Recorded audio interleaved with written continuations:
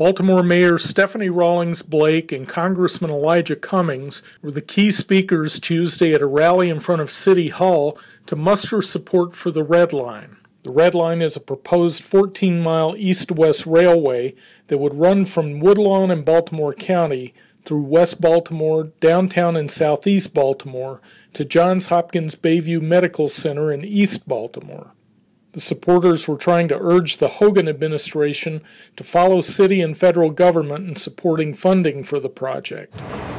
And so we are urging the governor, and I know my camera's got you, just focus right on me right now. Mr. Governor, thank you for all you've done for us, but we need you to do something right now. We need you to approve the Red Line. Yeah. We need you to do that.